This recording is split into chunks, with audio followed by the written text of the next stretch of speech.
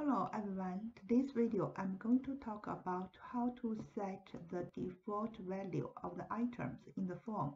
I will take example unit switch and date item.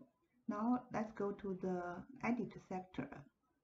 We found the two items. One is the 14 flag active value is the switch. The switch we set the value on value 1 its label is on and the off value is 0 and the label is off. We choose the settings as custom and scroll down to the default value sector. I choose the type aesthetic and I put the one to here, and we can see another date picker.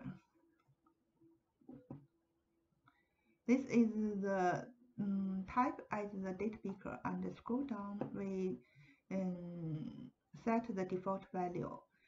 We choose the type using the PL/SQL expression and the sysdate. Sysdate is the date of the today of Oracle in Oracle. So I put the sysdate as here.